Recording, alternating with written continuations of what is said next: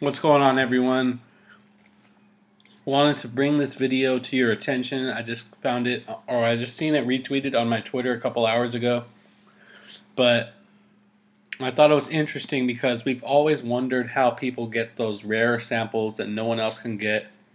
And it seems like it's always the same people that gets them and sells them for super high prices.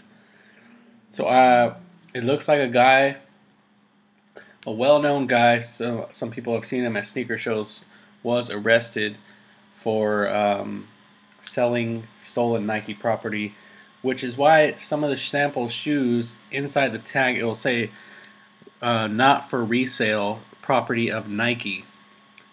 It looks like he was buying these stolen shoes and selling them. Basically, you're not supposed to sell the actual shoes. Is why it says not for resale.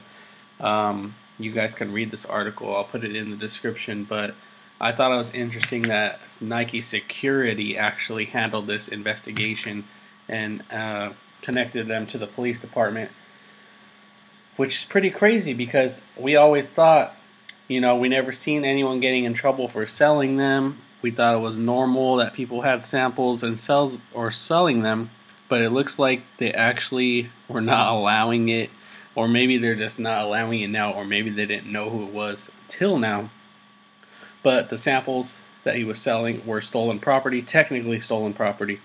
So he was arrested. Let me know what you guys think about this. Well, read the whole article. It deserves a good read. And let me know what you think. Thanks, guys. Take care. Peace.